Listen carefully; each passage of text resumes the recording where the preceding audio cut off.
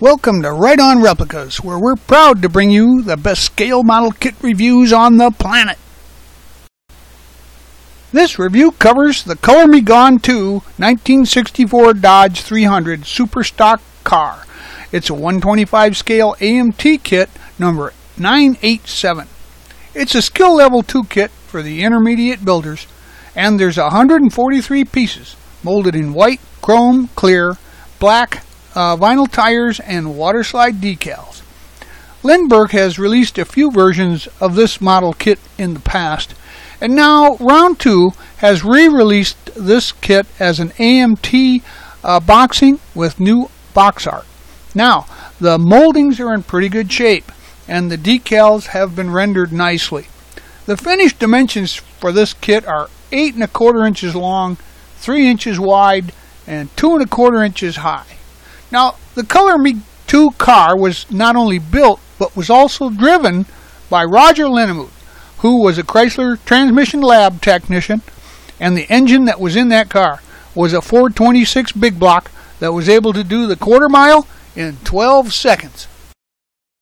Gather these parts to assemble the block, the heads, and the valve covers, along with the oil pan, and attach those together as an assembly.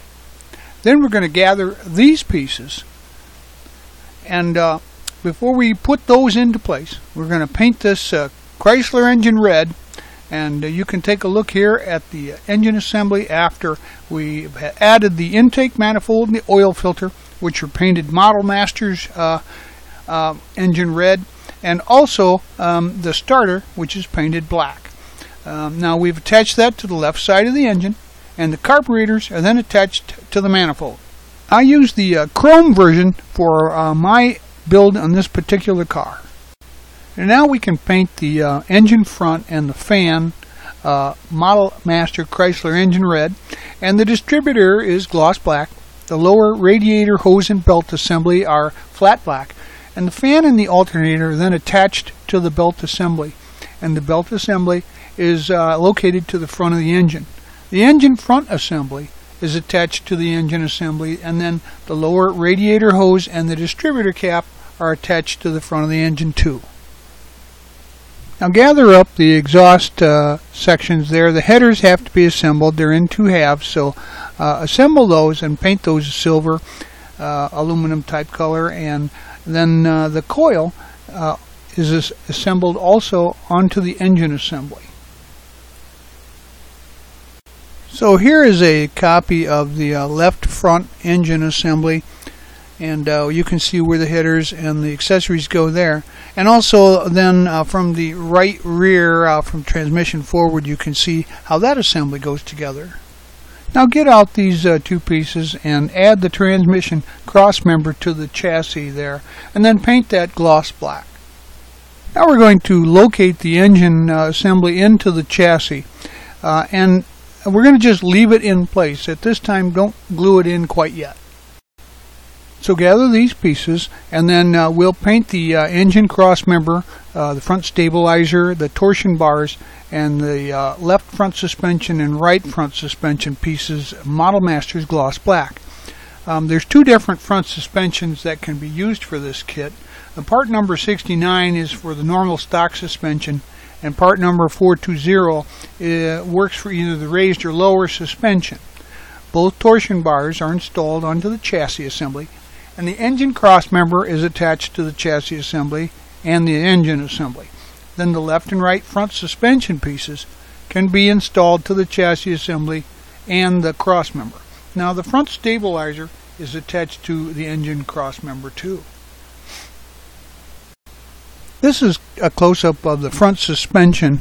Now, it is in the raised position because if you turn that around 180 degrees, though, it's in the lowered position. So be careful how you position that, and for the Color Me Gone build, it needs to be in the raised suspension section because it facilitated in weight transfer and traction on the super stock car. Okay, so pluck these parts out of the kit now, and we're going to assemble the differential and rear axle section there, and then we're going to glue the leaf springs to that and paint those gloss black. So we're going to grab these parts out now, and then the drive shaft is painted silver before it is attached to the transmission. And the drive shaft support, which is marked in the instructions as part 37, however it is number 60 on the part tree, and it is painted gloss black and then installed into the chassis assembly. The differential assembly is then installed onto the chassis and attached to the drive shaft, and the rear shocks are painted, well, I painted mine red. I guess you could use any favorite shock color for that, and then attach those in between the chassis and the differential. So here are the other parts for the rear suspension, but we didn't use these to raise it or lower it because the Color Me Gone 2 used the normal rear suspension. So grab these parts to work on the underhood portions, and the radiator cross member is painted gloss white and the radiator is gloss black. Now the upper radiator hose is flat black or a rubber color, and then the radiator hose is then attached to the cross member there, and the radiator assembly to the chassis. Now the upper radiator hose is then located and attached to the radiator and the engine assembly. The inner fender wells and the firewall are painted gloss black, and the master cylinder is attached to the firewall before it gets glued to the chassis assembly. Then the left front inner fender well and the right one are installed between the firewall and the radiator cross member. Now take a look at the final picture here of assembly and see how that's located. Now assemble the front seat halves and glue that into place on the interior floor pan, and then paint that insignia red, and detail the pedals there, the brake pedal with gas pedal with some flat black. Now get these parts and assemble the roll bar, and then we're going to paint the metal portions of the roll bar gloss black, and then the padding on the roll bars is flat black. So put that together, and then we'll install that into place in the interior and the holes provided. Now locate these parts, and this includes the interior wall and the door handles, the armrests, and we're going to paint the interior walls in red, just like the rest of the interior, and then the chrome armrests that get attached to the interior walls were the stock armrests where they would normally go, and then the front door handle and the armrests are attached to the left and right walls, and then those are detailed with some tester silver to bring out the highlights and trim there. So grab those parts for the dashboard, and we're going to paint the dashboard and the steering wheel insignia red like the rest of the interior, and then we're going to detail those items with some silver and some flat black, you can see here, like where the pedals are. And the dashboard cluster has the decals applied to it, and those are 42 through 46, and then the gauge cluster gets attached to the top of the dashboard, and it has decals 47 and 48 applied. Now the steering wheel is then detailed also with some silver paint, and then it is glued to the dashboard too. Now install the interior walls into place there on the floor, and then the dashboard assembly is installed into the right and left interior sections with the holes, or I should say the slots that are provided there. So now it's time to glue the interior tub into the chassis there, and it fits pretty naturally, so just nestle it into place there and glue it down, and it should stay just fine. Now we're going to start working on the body, and we're going to take a look for any of the molding seams, and you'll find those on the fronts and rear quarters. Use some fine sandpaper, about a 600 to 800 grit then, and sand off the entire body and get that ready, and use a light primer for this one if you're doing the Color Me Gone version, because it has a white colored body. So after you've primed the body, once the paint has dried on your model, you can detail the trim with a silver marker pen, or you can also use some foil applications to make that highlight stand out. And then start on the decals with the largest ones, and plenty of warm water. I suggest that you use some of the decal setting solutions for this model. Some of the contours will need to be conformed to and adhered to, so I would recommend you use some of that too. After they're in position, use some of that setting solution, and then once they're dried, you can clear coat the body and seal those decals into place. So now it's time to get those windows together, and I actually like to dip those into the future floor polish. It's Pledge floor polish actually, and let that wick off and dry, and it gives them a clean, clear look. Then install the windows into the body with some of that clear part cement or some white glue. So grab the front bumper and the headlights out of the kit there, and then we're going to glue the headlights into place on the assembly there with some clear part cement or white glue. And then you could also enhance the look of that by adding some a black wash into the recesses of the grill. That's a 50-50 mix of paint and thinner, and then letting that just flow into the recesses and dry. Now the bumper assembly then is attached to the body assembly, and the inserts were glued into the front bumper earlier. So put the grill into place, and you're all set to go on the front end. Get these parts out for the back end, and then you paint the filler panel there dark blue like the rest of the body stripe, and install that on the body. And be careful here so that you don't mess with the rest of your paint job. If you hadn't glued that body on, then you could just remove it. It's probably easier to install that way. So the tail lights are then detailed with some transparent red, and then they're attached to the rear body insert, and the rear bumper is attached then. Now you can see that there are some decals there. If you haven't put those into place, decal number 10 goes on the rear window. 14 is applied to the trunk, and number 20 to the body filler panel, and 16 to the rear bumper.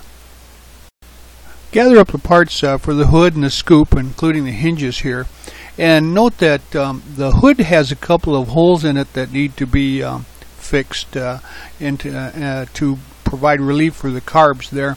So go ahead and I used a pin vise small drill to cut those out and then smooth them out with a rat tail file. After that's done, you can paint everything gloss white, and then the tops of the raised sections on the hood scoop are painted dark blue like the rest of the body stripe there.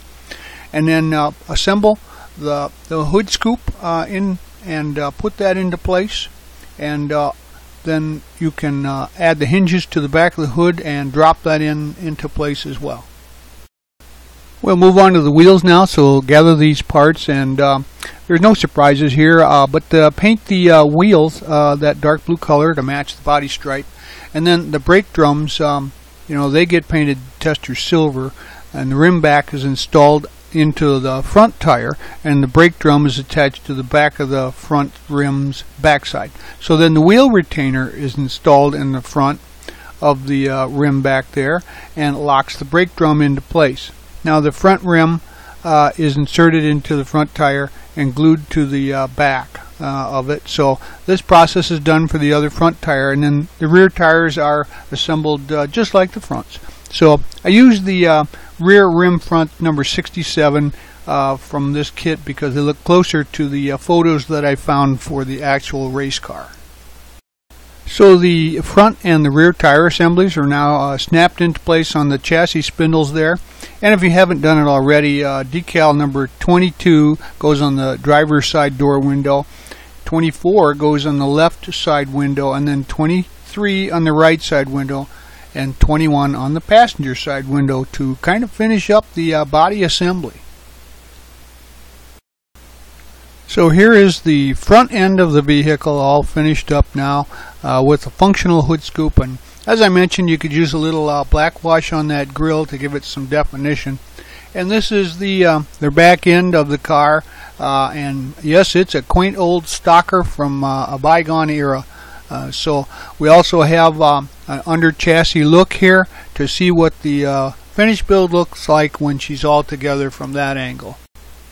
As a side note here, the engine bay area, the fender wells, firewall there, on the original actual car, it looks like this is gloss white, although the instructions in the kit have you painting it black, so it's up to you to investigate and decide which way you want to go there. Well, there you have it. This was a fun build, and it would fit on any collector's shelf and be a head turner. It's also a good subject matter kit for classic car racing, and I would expect that you wouldn't have too much trouble with this, although it's a little tricky with painting and the number of decals. So I would recommend it for intermediate builders. Now, there were a few items that we found in there, but overall the body was straight and true. The chassis was not warped. There was just some minor mold lines to clean off, nothing major. We did find that the descriptions didn't always match what was on the box. The box says it's a Dodge 300, but the instructions call it a Dodge 330. And there were a few part numbers on the instructions that were different from the parts on the trees. But there was no real issues. The engine bay color, that's another item that you can check into and investigate. But overall, it was an enjoyable kit to build. It went together well, and the detail was pretty darn good for the age of its mold design. So I'd recommend this kit to anybody with some building experience who wants a really sharp-looking stalker for their shelf. Well, we hope you liked this step-by-step premium model kit review. And so that you don't miss any more, please subscribe to our YouTube channel. But you can always find us on Facebook and at our website, www.rightonreplicas.com. Thanks.